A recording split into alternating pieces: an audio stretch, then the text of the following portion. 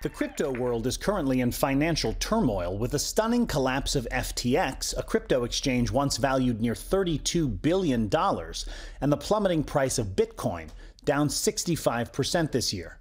But the canary in the coal mine was the collapse of crypto art, also called NFTs. In fact, a Bored Ape NFT purchased by Justin Bieber in January for $1.3 million is now worth only $69,000.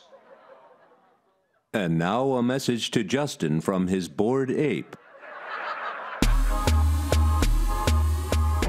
Is it too late now to say sorry? 'Cause I lost you lots of money. But you have to admit it's funny. I'm not even a real baboon. $1 million for a dumb cartoon.